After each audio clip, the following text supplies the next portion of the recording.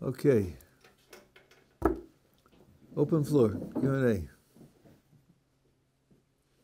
Yeah. When I was young, 10 years old, I saw the Challenger explode. Ever since then, I've had terrible phobia of flying, talking Xanax levels. Is this a lack of emunah? I mean, we do say Birkat Gomel after international trips. So how do I approach this? Okay, the person saw something which was a very frightening, devastating event, and ever since then has had a phobia, say, of flying. And does this mean that the person is suffering from a lack of emunah? Lack of, now we have to be careful with emunah, belief, trust in God. It's a complicated question, and has a lot of strands I can't do full justice to tonight. But one principle of the Muslim movement is that there's a gap between the brain and the heart. There's a gap between what you know, on the one hand, and what you feel, what your emotions are, on the other hand. And the idea of fixing your life by getting your ideas straight for the Muslim movement is very naive. Getting your ideas straight won't do it. Of course, you better get your ideas straight, otherwise you'll be totally misled. But independently, you have to work on your heart to follow your ideas. That's an independent effort. So the fact that a person's heart is out of touch with reality and his behavior is out of touch with reality does not mean that his mind is out of touch with reality. His mind can be perfectly well in touch with reality, and his emotions and behavior don't follow suit. So if you ask whether having emotions that cause you to do things which you feel you'd be better off not doing, does that mean that you lack emunah? If emunah means a belief in the mind that something is true, it does not mean that. Your belief can be perfectly correct, without question, and yet your feelings and your actions not be consistent with that. People who don't fly in airplanes but drive by car know very well that it's more dangerous to go by car. Now, many of them are not misled. They have no doubts. They think nothing. But there's a hex on me. If I go on a plane, it'll go down. No, they know that it's wrong. They just do it anyway. So I don't think you should read into emotions and behavior that's out of control that it must be that your mind and belief system is out of control. No, that doesn't follow. So it's, as I say, it's an independent effort to work on the heart to be able to follow what the mind says. Here, I think that modern psychology would applaud with all 10 hands. Many people suffer from doing things which they know are wrong and are self-injurious, and do them anyway. And they regret them, and they wish it wouldn't so, and so on and so on. But it's not fooling themselves into thinking they'll get away with it. They know they're not going to get away with it, and they do it anyway. So no, I don't think that follows. Yeah, in the back. To what extent can we create evil in God? Can we create what? Evil in God. Like because God, we're in, let's say, in God per se, and we have the right to choose good or bad. And by doing bad, we create, let's say, negative spirits. Could that affect God? No, and I think that the idea that we are in God is very naive, and it's very misleading way to talk. In is a spatial concept. A could be in B if A occupies some of the volume that's encompassed in B. God isn't a physical thing, so nothing can be physically inside God. So at best we're talking poetry, and it's quite important to spell out what the poetry means. You know, God is here, God is everywhere, God is there, God is everywhere. Well, no, he isn't. God isn't located in any space. Only physical objects are located in space, and the last time I checked, God is not a physical object. So, and let me just expatiate on this just a little bit. You know, we're all used to the fact that in the Tanakh, the Hebrew Bible, there are statements which, if you take them literally and simplistically, are false. God is described as, in human terms, in straightforward physical terms. And we say, oh, okay, but that's not meant literally. That means something else, and you could figure out what it is. Okay, fine, everybody understands that. What about the language of the rabbis? Did they follow that style? Or in the case of the rabbis, by the rabbis I mean the Mishnah, the Gemara, the Midrash, the Zohar, all of it. Did they follow that style? Or in the case of the rabbis, whatever they say, if a 60-year-old takes a dictionary and decodes it, the 60-year-old's got right what they meant. Is that the way we look at the writings of Chazal? The answer is no. They followed the style of the Tanakh. Sometimes they wrote in poetry, sometimes they wrote in riddles, sometimes they wrote only in hints. And sometimes they used physical terminology for things that aren't physical. So the idea of creating evil in God, because I'm in God, and I do things that are evil, so then this evil's inside of him, all that kind of talk doesn't have any decoding into something true. God, evil does not dwell where God is. So it's simply not the case. God's relationship to the world, at least one way of saying it, the way Ramchal says it, is through his will. Everything exists because he causes it to exist. So when we say, there's no place empty of him, and you think of God as a kind of ooze filling up everything, the air spaces, the bricks, the wood, that it means rather that something that would be divorced from God, cut off from God, not relating to God, wouldn't exist, because he gives everything that exists its existence. He does that by an act of will. So then, will it come out that God's will supports evil? Yes, that will come out. But that's no surprise. God himself created evil. That's the verse that we say in the beginning after Baruch Hu, Yotzer or over chashech, osa shalom, uvorei. So you say as hakol. That's because the authors of the Siddur changed the verse from Isaiah. In Isaiah it says, Osei Ra, he makes evil.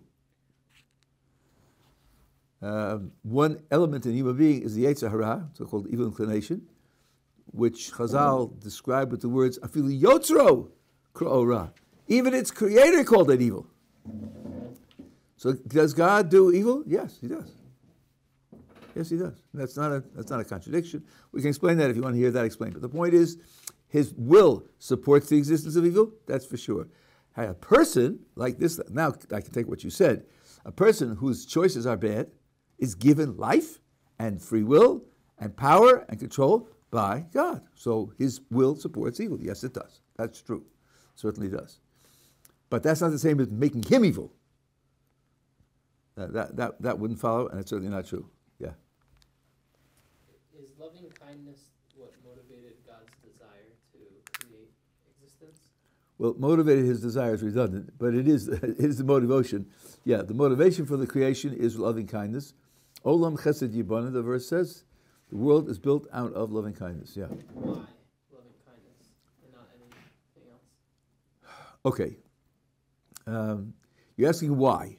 So let me just give you a little sermon on how you ask why questions or how you don't ask why questions. Here's a scenario that works itself out usually with 11-year-olds. Why is A? I said, because of B. And the kid says, well, why is B? Because of C. Right now, he's clever. Why is C? He's got you running. He's A, D. Why is D? Oh, this is a good game. I'll push him to the wall. We've only got until next week. So now, the rule is this. If you're asking why and you're seeking an answer, you'd better not be committed in principle to always re-ask the question why.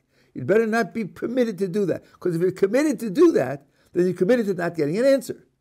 And then I would say, go have a cup of tea and leave me alone. If you're going to go on and keep asking why, the only two possible outcomes. One is that you go on forever and you never get to the final answer. Or you go around in a circle. Why is A? Because of B. Why is B? Because of C. Why is C? Because of A. Why A? I told you already. Because of B. So, we're finished. But that does seem to be unsatisfactory, that everything's leaning on something else in the same circle, right? There has to be the readiness to stop somewhere and stop asking. Okay, now, not anywhere, but it means this. When you ask why, you have to have a reason why you're asking. It's not a free question. There has to be something unfinished, something that's left undone, something that's missing that prompts you to ask. So I'll give you an example. Why do you drive a truck? Because I want to earn money. Why do you want to earn money? Because I want to buy a house. Why do you want to buy a house? Because I want to live in it. Not for investment purposes or design purposes, but to live in it. Good. Why do you want to live in it? Because I will enjoy living in the house. Why do you want to do what you'll enjoy? That's a stupid question. Why do I want to do what I will enjoy? Because I enjoy it. See, that's the end of the road. Right? Now, it doesn't have to be the end of the road, but it's acceptable as the end of the road. When he says I'm doing it because I'll enjoy it, there's nothing left undone, because when you say you're driving a truck, some people drive trucks, and some people are accountants, some people are soldiers, people do lots and lots of things. So how did you choose? Right? You want to make money? Well, some people don't want to make money. They want to just live a certain way in the forest or something else. And then people want to make money for lots of different purposes. So I'm asking you what purpose yours is. There are lots of alternatives, and I'm asking how you picked your alternative.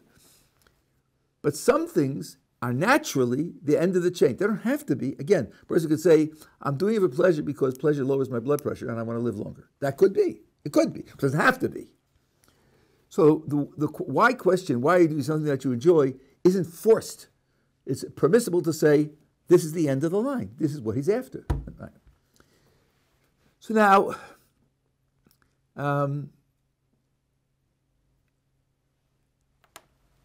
when you consider, so you're asking, why is it loving kindness out of which God operates? So the context will be, well, we're picturing God as an agent, and agents act for a variety of different purposes.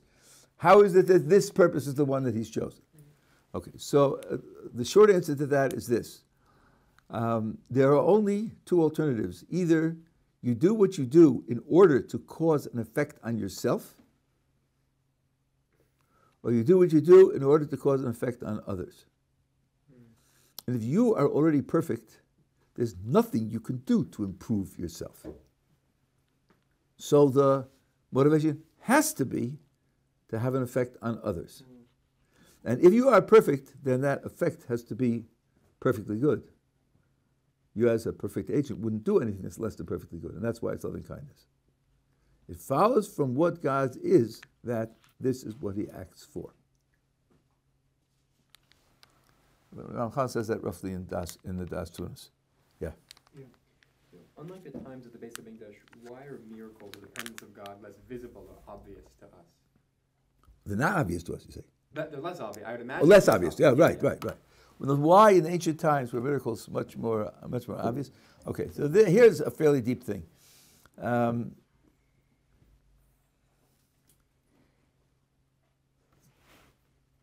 The key element in our existence is free will. Free will is a choice between alternatives. Different conditions of life deliver different alternatives. Alternatives are not the same, usually not the same, really the same for two people, certainly not two periods of history. By controlling the conditions of life, God controls the kinds of choices that can be made. The choices that are made are how a certain type of spirituality is built, and that's the goal. The goal is to build various types of spirituality. So, for example, if you lived in the desert with the people in the 40 years after leaving Egypt before going to the land of Israel, there was no option for atheism. You were surrounded by open miracles. Is there a God? Isn't there a God? Don't be a dope. Open your eyes. You know there's a God. Other things, you can have a rebellion like Korach's rebellion and other things, but this isn't going to be a choice. In our period, it is a choice. So the circumstances create different types of choices, and they are the choices that God wanted for different times of history, and different people in different circumstances, in different places in a particular time. Now, that's the general idea, but there's also a particular idea here. I think we overestimate the impact of miracles. if we transport them to ancient times. For ancient people, they were surrounded by miracles. The sun's shining is a miracle. Lightning bolts are produced by the gods directly. The Nile overflowing every year is the action of a god that's supporting Egypt and making Egypt fruitful. Battles are won because the gods are fighting on your side. You say, listen, I'm a Jew, and my God does miracles. The answer you'll get is, welcome to the club. All the gods, our gods do miracles also. Why does that make you special? Today, if a pillar of fire marched down Fifth Avenue, from the northern end to the southern end of Manhattan, from 9 p.m. till midnight, it would be all over, right? The atheists would be done, and it would be done, because we live in a very different intellectual context. We have this conceit that everything is nature, and we understand nature, both of which are false. And this would be an astonishing contradiction to everything that we think we know and we rely on. But it wouldn't be true in the ancient world. When the plagues in Egypt, so our tradition tells us that each plague lasted a week, and then there were 3 weeks off till the next one. The Egyptian would say, so your God gets tired. He needs to rest between plagues. Oh, we understand that. Gods do get tired. So it happens that way. So, welcome to the club. So it has an effect on the choosing situation, but it isn't the effect that visible miracles would have today. Physical miracles today would make a gigantic transformation in our picture of the world and our choosing. So the general answer then is God structures the types of miracles that take place at any particular time to create the choices, the conditions of choice, which He wants to be applicable at that time. Well, people were more because of the miracles and other miracles. People were more religious back in the day as opposed to now, right? So why wouldn't we have open miracles now in order to strengthen faith? Well, why wouldn't we have open miracles now to strengthen faith? Because God didn't create the world as a game of solitaire. We're supposed to participate, and if he does something which overwhelms us and produces a result in us, then it's not ours, and we have not created any new spirituality, and we become like squirrels. He overwhelms squirrels with his causation, and they do everything that he causes them to do. So at each period in history, there's a certain niche that we are trying to conquer on our own, and that niche is chosen for the needs of this period in history, as related to all the previous periods of history, and what's contributing to the next period in history. And that's how he structures it in general terms. Why doesn't he exert more power and more control to produce the kind of behavior that he wants? Because then it's a game of solitaire. We're not playing any role. Yeah. So why do we say Kadosh 3 times? Okay, Kadosh 3 times. First of all, we say this because the angels say it, and that's not trivial. We always mention before we say it that the angels said it and we're saying it. And the reason, an explanation of it is this. This goes quite deep. Let's back up. The angels say it. Why do the angels say it? The angels are created in such a way that they say it. Does God need to hear a recording? You're holy, you're holy, you're holy. What does that do for him? Nothing. But what does it do? What does it do for anybody, for anything? My oldest son explained this to me in the following way. Imagine that you have a recording which says the words, the temperature is 20 degrees centigrade. That's what it says. And it'll repeat 24 hours a day, 3 times a minute. The temperature is 20 degrees centigrade. Sometimes it'll be right, sometimes it'll be wrong. Right? But that's what it says. Now you have a thermometer, a talking thermometer. It tells you the temperature. And when it's 20 degrees centigrade, it says the temperature is 20 degrees centigrade. Is there any difference between the two of them? They're saying the same words. Well, the difference is that when the thermometer says it, it's true because the thermometer senses the temperature. Whereas the recording is just mechanical, straightforwardly mechanical, without any relationship to the real temperature. So if you think of the angels like the recording, that it is really inconceivable that should have any function. What? It creates them and programs them to say holy, holy, holy, and they say holy, holy, holy because he programmed it, and then the recording plays on and on and on. No, he created them as holiness readers, holiness indicators, holiness responders. They have a way to sense holiness. And when their sensors are aimed at God, they register the objective existence of holiness there. Well, that makes a gigantic difference, because when they say holy, holy, holy, then I know it's true, because that's what they register.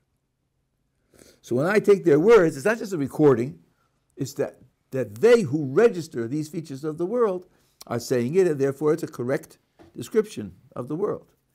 Now, the word Kadosh means a lot, but one of the basic meanings of Kadosh is separate from. Separated from. Also connotes separated from one thing and connected to something else. But it definitely has a sense of being separated from. So there are three dimensions to be separate from. One way to put it is heaven, earth, and time. To be transcending the whole of the dimensions of the physical world. There are other ways to put it. But that's the idea. The idea is Kadosh means separated from, superior to, selected out of, and then you have the different dimensions. When you look in Uvel Etzion, where you say it in Hebrew and then you say it in Aramaic, it has their three dimensions, which the Kadosh applies to. Yeah. This is a continuation from last week regarding the question that I asked, what is the main reason for accepting the torah? And then, so you asked me last time to be more precise in my question. Yeah. So I guess the question would be, what's the main reason for accepting that? We said that Moshe Rabbeinu was Hashem's representative, and his word came from Hashem. And so, what's the main reason we have, as opposed to, I guess, the other reasons that say that they say it's from Ezra? They say, what's the reason we have for accepting that the Torah is Hashem's word that Moshe Rabbeinu brought to us? Okay, so but you didn't respond to what I said last time, which was as opposed to what? And you seem not to grasp the logic of that, so I'm not going to go back through that. That's back and forth again. But let's just go through the scenario, right? They all heard God speak directly at Sinai. All the people heard God speak directly. Each one heard it himself. Nothing. Moses went up to a mountain, came down and said, guess what happened to me on the mountain? Oh, have I got a story for you, like other religions? No, we all heard it ourselves. And in fact, Maimonides says, puts a little more detail in, he says, we all heard God speaking to Moses. He wasn't speaking to us. We just overheard him speaking to Moses. And this is pretty closely described in the verse in chapter 19 of Deuteronomy, of Exodus, where it says, I'm going to speak to you, God says to Moses, I'm going to speak to you so that the people will hear me speaking to you and they will believe in you forever. So, the first point is, we ourselves witnessed God speaking to Moses. So we know that God spoke to Moses. That's not up for question anymore. Okay, that's step one. Step two, we asked Moses to be the intermediary. We said, we don't want to hear God anymore. This is in both in Deuteronomy and in Exodus and in Deuteronomy several times. We don't want to hear God speak anymore. You be the intermediary. God will speak to you, and you'll tell us what God said. Commentaries indicate that Moses was upset with that idea. Wouldn't it have been better to hear directly from God than from me? But that's what they wanted. So now, it's a little peculiar.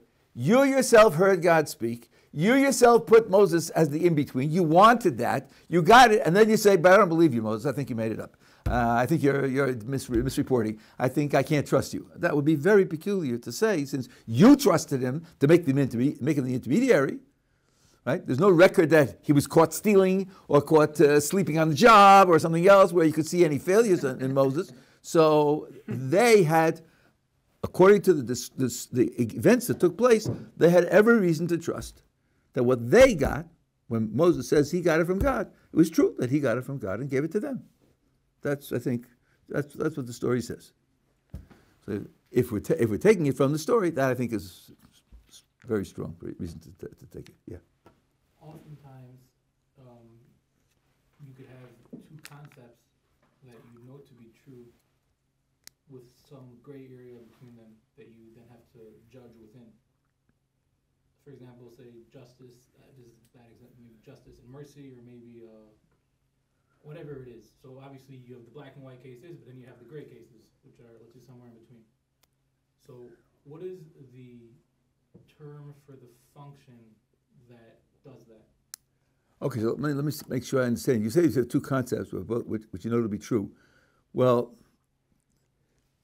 each one has a truth about it, but since they do conflict often enough, can't just say they're both true, because then you'll be saying that when they conflict, both sides of a contradiction are true, and you don't want to say that. So you have two concepts each of which has a true use, a true place of application, and sometimes they conflict, which creates difficulty to adjudicate, difficulty to decide how to use them in that circumstance. Now you ask, how do you solve those contradictions? Is that what you're asking? I'm asking, what is the term? For example, you have Chachma bin Nadas is one of those terms, refers to the judgment that would adjudicate and decipher between these potentially. Okay, so you don't mean a general term in the science of logic for dealing with any two concepts. What you're talking about is when you have picking two concepts, is what is the third concept that does that job? Because it will be different in every case. So if you have Chochmah Bina, Das, in a certain sense, does that. Das, in the middle, but the same thing with Chesed, Gvul, and Tiferes. Tiferes does it also. Netzachot, Yesod. Yesod does it also. The third one is a mediator between the other two. But the question is how the mediation works. I struggled with this for years, actually. And I thought of all sorts of models, mathematical models, and physics, and chemistry, and biology, and I couldn't make it work. And finally, I asked my oldest son, you see I call him all the time, and he said, but the reason it's not working is because you're taking a Jewish concept and you're trying to translate it into non-Jewish terms. So you have to expect that there'll be a misfit. Said, okay, thanks very much. What's the right answer? He said the right answer is what we call or and kli. You have a trio of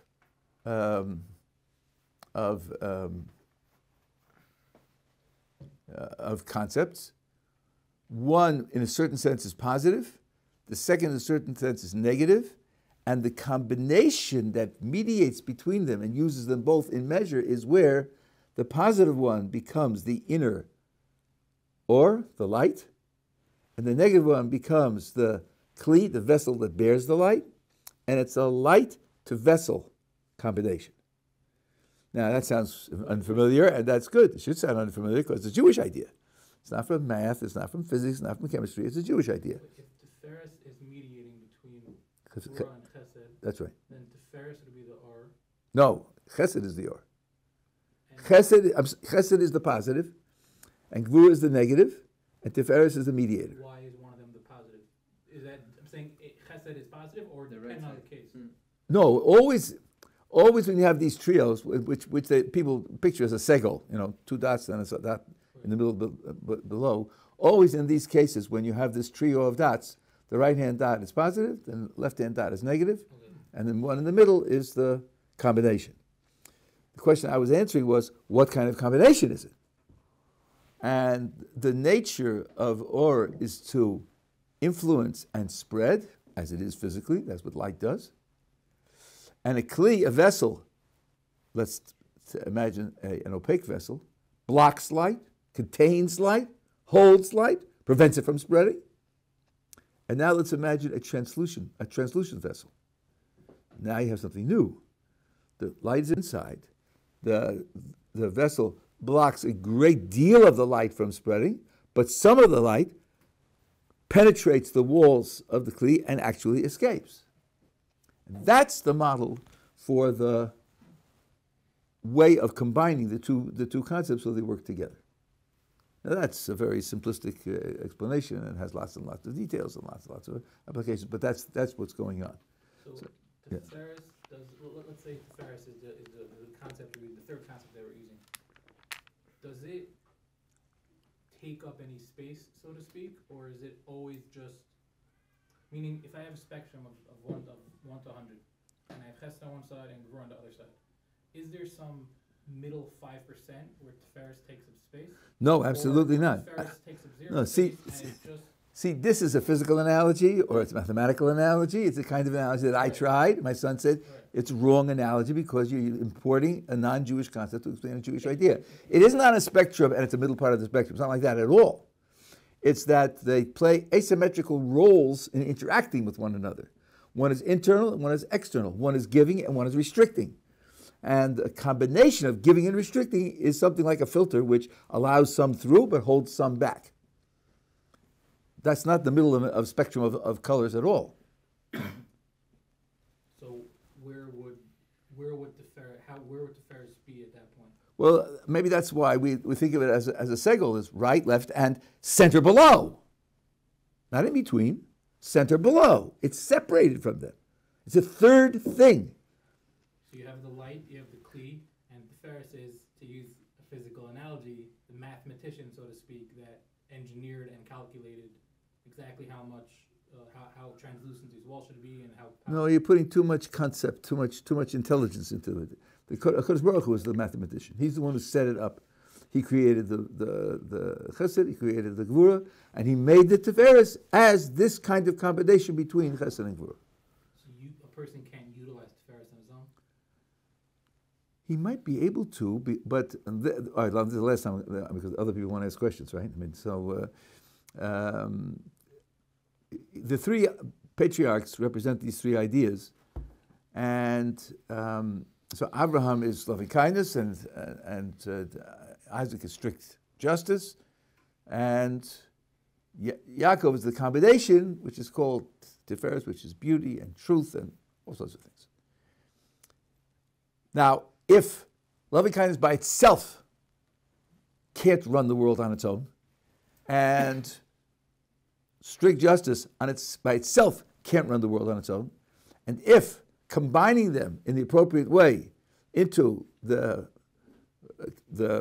combination of Tiferes has the appropriate type of interaction between the two of them to function on its own, so the question becomes, maybe that's what should be running the world. Okay, maybe it's a historical process by arriving at it. That's true. But once you've got it, you've got it. Now, I happen to know that in the Jewish population, at all times, there's some people whose root above is on the side of loving kindness, and there are other people whose root above is on the side of strict justice, and there are some people whose root above is in the combination. All three roots are represented all the time. So the question that occurred to me was, why do you have people coming from Avraham? Why are people coming from Yitzchak when Yaakov is the combination? He's the perfection. Let everybody come from Yaakov. And the answer, I think, is this, that Kadosh Baruch Hu wants the process of combining the two extremes into the center to be going on all the time. It's not that he did it, it's done, and now we use the result. No, we have to be doing it all the time. So you have some people in the population who represent Avraham, some represent Yitzchak, some represent Yaakov, and the Avrahams play a role of projecting pure loving kindness into the world, which is necessary, and the ones come from Yitzchak project pure justice into the world, which is necessary, and the Yaakovs in the world have to take those things and combine them. It's a continuous process. So it could be a person playing the Yaakov role, and he's doing that combining. That could be. But that's not to put down or put aside people who are playing the other roles. It's a continuous process. That's what I believe to be the correct description here. Zach, yeah? No? Sure. Yeah. We said there are two different sort of consciousnesses. There's expanded and constrictive. Yeah. When a person does certain drugs, psychedelics per se, would you say that's more a constrictor or an expounder? I'd probably say it's both. You know, while you're doing the drugs, try to do math, or try to do math. Right? That you're constricted. You can't do math. Sorry, your brain is on holiday. You can't focus on something like that. On the other hand, it gives you experiences that you wouldn't otherwise have. So I think those concepts are just too blunt to give you any useful description of things. So if a person has certain, let's say, revelation during that time, would that revelation be something that a person can live the rest of their life from that? For a revelation to be a real revelation rather than a hallucination or a dream or a fiction, it has to be connected to something objectively real. It can't just be psychologically compelling. And then you would want to know, why would you think that it's objectively real? Why wouldn't you think that it's something that's just, just a figment of your imagination? A dream. Can you imagine a person having a dream where it would be appropriate for him to live the rest of his life on the basis of the experience of the dream? I think that would be very, very extravagant. I think it would be a one in a billion chance. You know, dreams are just things that happen to you subjectively. They're not connected with anything real. The prophets had real confirmation of their experiences, where when God tells Abraham Sodom's going to get it, and the next day he goes up and he sees a smoking ruin, that's pretty imperative. That's pretty objective. You know, everybody agrees, and you can go there and you can sift through the cinders and see that everything's burned and so on and so on. There's not just an inner voice that's compelling. And a compelling inner voice can be something that leads you desperately astray. Michal says, where do dreams come from? Well, they came from what happened to you in the day, in particular what you ate, and what your hopes and fears are, and from transcendental sources that lie to you and tell you falsehoods coming from above, and also some that tell you the truth. And it's a chulin, and you can't tell what's what. You can't tell what's what. So what should you do with the dream? Either you have chazal, or you have a tzaddik who can interpret it for you, and often if you go to them and ask, they'll say, we don't know. They don't always just give you an answer. But in the meantime, when you have it, you can't take it and go with it. You have no idea where to go with it. So I wouldn't put credit. And by the way, the objective tests that have been made of people under the influence of drugs have revealed that their judgment is so impaired that when they did creative things while they were taking the drugs, they thought they were doing very great work. And 6 months later, when they've been off the drugs for 6 months, they went back and looked at it and saw it was trash. So it makes it impossible for you to judge things. Your perception is not. You feel hyper-connected, but that's just a feeling, and it turns out to be dead wrong. So I can't give a vote of confidence for drugs. Yeah. I was wondering what would be a strategy to refute a claim that a religious person, or in general any person who has a set goal, that before what he was doing according to the populace was not correct, or according to their interpretations, now what he's doing is it's not right according to them. And so Who, according to who? I'm saying, like, the majority of the secular world maybe would say that religious people are not doing the status quo, and therefore they're not following the right way of the world, that is to contribute to society. I was wondering, what would the Rev say to kind of counter that, and how could we live with it with a positive outlook on like how we are actually contributing to the world and not.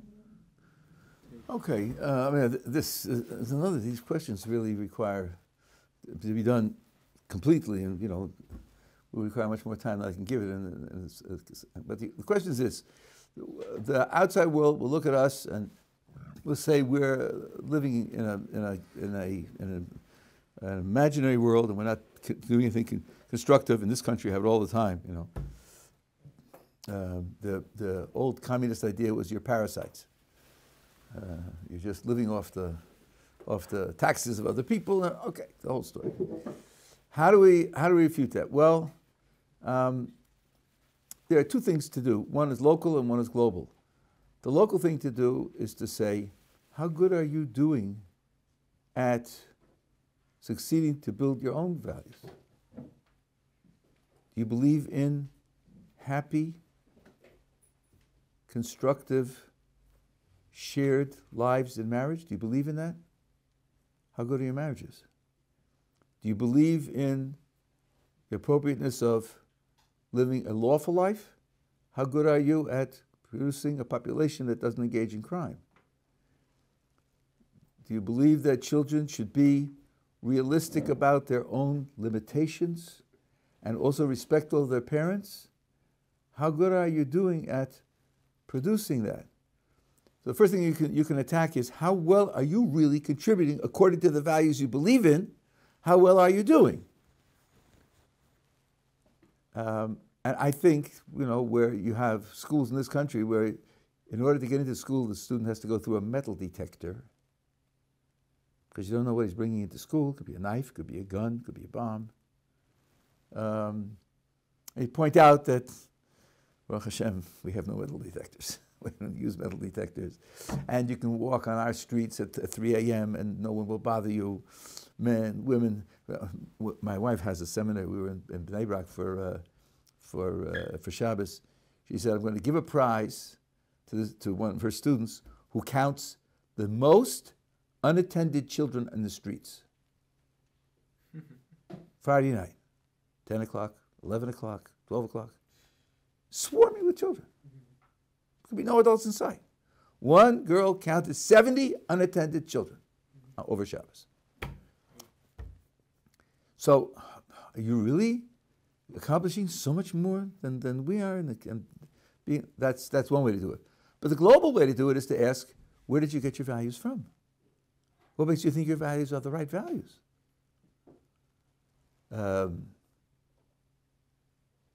Here's one experiment that I try on beginners when they come even to our shir. Is that you don't believe in the Torah, you don't believe in God, okay, fine. But I want you to try an exercise of imagination. Imagine that you're standing together with 3 million people, you're standing around a mountain, and all of you here, under supernatural effects, you hear a voice that tells you these are things you must do. One of them is, Saturdays are special. Saturdays have to be conducted a certain way. Would that have any effect on your plans for the weekend? Or would you say, yeah, I know I heard it, but I'm going scuba diving. What can I do? That's what I'm scheduled to do. Maybe I'll think about it next month. I don't think so. If you were actually there and you actually heard it, I think you would take it very seriously. Okay, now, step 2. Would you really have to be there? Human beings don't live by every generation inventing the wheel. One generation invents the wheel, and one after that invents carts, and one after that invents submarines, and then, we build on each other. Would you really have to be there? Wouldn't it be enough if you were convinced that it happened for you to learn from it? Well, then, whether or not it happened is really quite important. Because if it happened, then you would change a lot about your life, wouldn't you? But don't you think you owe yourself an investigation? Maybe it did happen. There are a lot of clever people who think it did happen. A lot of secularly educated people who think it happened. A lot of very bright people who think it happened. Don't you think you owe yourself at least an investigation to see? Because if it did, then a lot of the things you believe in at present, which define what is productivity and so forth and so on, will be strongly modified by an addition to reality which you're not taking into account. That's one way to talk to people on a level that requires no acceptance, no previous understanding, and just to get them to think through the consequences of a reality that they haven't been dealing with. Yeah. Is it appropriate to add on at the end of my davening that Hashem, what I'm requesting, I don't want to use up any schar or Olam HaBah for, I just want a freebie?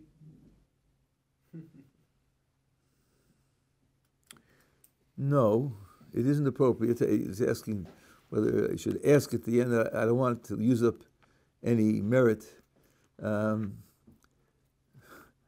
My motto, although it's a little brash, is don't put God in a box. Don't tell God what to do. You know, I'll tell you, there are stories which I, to this day, I've asked people, I don't have a satisfactory, I just have my own judgment about them, where a tzaddik will do something, and he'll do something on condition that he shouldn't get rewarded in the world to come. And then he's very happy that he was able to do that mitzvah. Now we say, if you're doing it and not to get a reward, then it's the highest possible mitzvah. And God's not going to reward that? Why not? How would God withhold the reward for that? And especially since we understand that a mitzvah changes who you are. It changes what you are. It makes you into a kind of receptacle for the light of Olam HaBah. And the greater you create your ability to absorb the light, the more light you will get. And it's built into the mitzvah to do that. Then you tell me, but I don't want this. I don't want this. I'm very suspicious of stories like that. I don't see how it could possibly be that that the person would not have that effect. But don't do God's business for him. We had a distant relative who got involved with the Karaites, and we asked our Rabbi Zatzal, should we pray for the person? What should we pray for? He said, pray that Hashem should help her. End of story. Don't pray that she should read this book, or she should go to that seminar, or she should move to Jerusalem. No. Leave it up to him. Don't give him instructions. Just pray that he should help her. Therefore, I have to be very careful what I daven for, because anything I get is going to use up merit. Well, what you daven for is this: I would say the sure path for your davening being appropriate is to daven for something that helps you serve Kadosh Baruch Hu better. Now, of course, you might make a misjudgment about that, but at least you know that your motivation in asking is the right motivation. Right? If you make a misjudgment and you've thought it through the best you can, then Kadosh Baruch Hu will forgive you because you've done the best that you can. But that's the criterion. I want something that will enable me to serve Kadosh Baruch Hu better. That's really broad, isn't it? Yeah. Kind of going back to one of the first questions you mentioned, or a point you mentioned in one of the questions you were answering was, how can a God, an all-good God, do evil? Well, okay, so the simple answer is that sometimes evil is a necessary means to a good. It's a necessary means to a good. And then an all-good agent, make it simpler, an all-good agent, an agent whose motivations are only to do good, will do evil on the grounds that by doing this evil, he can bring about more good. So it is not out of the repertoire of an all-good agent to do evil. The only question, I think, that applies to this explanation is that you say, well, if you're talking about a human agent, and he says, I can't get to the good without going through the evil as a means, I understand that. And then you're right. He's an all-good agent. He's doing the evil. It's just an expression of his goodness. But you're talking about God. God can do anything. So for God, we would ask, why can't God get to the good without going through the evil means? And the answer to that is that the concept of being all-powerful is tricky, and it's subtle, and in some cases, there is no possibility of getting to the good without the means, because the means and the good are related by straightforward definitions and straightforward logic. And we don't say of God that he does things that violate logic. So says Maimonides, so says the Malbim, so says other Jewish thinkers. We do not say that God can create a square circle. Or Maimonides' example is the diagonal of a square, which is equal to one of the legs of the square, right? We don't talk about God that way. So if you have a case where the means and ends, the bad means getting to the good end, are related by straight logic, then the question, why doesn't God get to the end without using the means, which translated would mean, why doesn't God make a square circle? That's not a question. That question is no longer a meaningful question. So that's the short answer of why. And by the way, the two people whose phraseologies have become mottos in the Jewish people, Nochem Ish Gamzu, who said Gamzu Latova, this too is for good, and Rabbi Kiva, who was a student, who said, Kol ma Dovid Rachmana Latav Ovid, everything that God does, He does for the good. You have to pay very careful attention to both of those statements. One letter in Hebrew, the Lamed. Nochem said, this too is for good. He didn't say this too is good. He said this too is for good. If Kiva didn't say everything that God does is good, he said everything that God does is for good. That means everything that He does is a means to good. It might be good itself, but it might not. It might only be a means. So if you think about these things, they say the opposite. They say that not everything is good. Because if everything were good, then they would say everything's good. They wouldn't say this too is for good. For good is much weaker. It means it justifies itself on the basis of what it brings about later. If it's already good now, you wouldn't say that. You say it's good. Well, what's your question? Last question.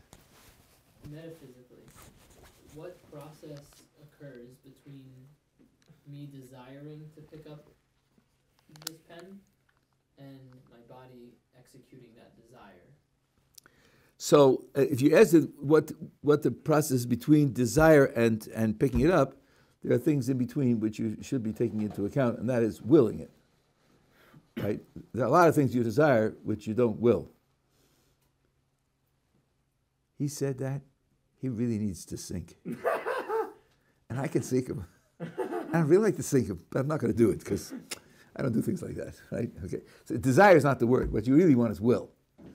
Will is the decision to do.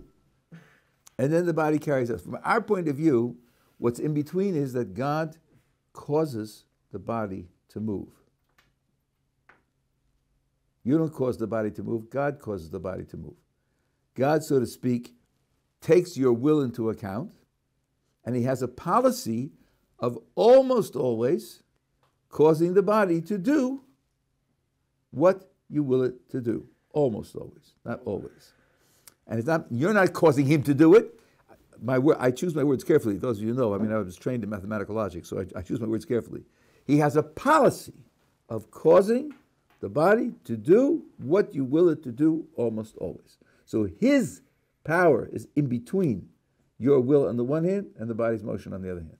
And how does secular nature explain it? Oh, they don't explain it. It's a big mess. It's a big mess.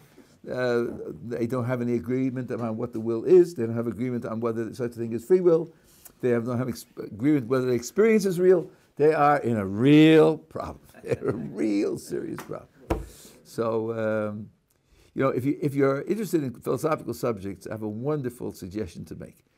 There's something called the Stanford Encyclopedia of Philosophy, which is free online, run by the Stanford Philosophy Department, and the articles are written by world leaders in the subjects.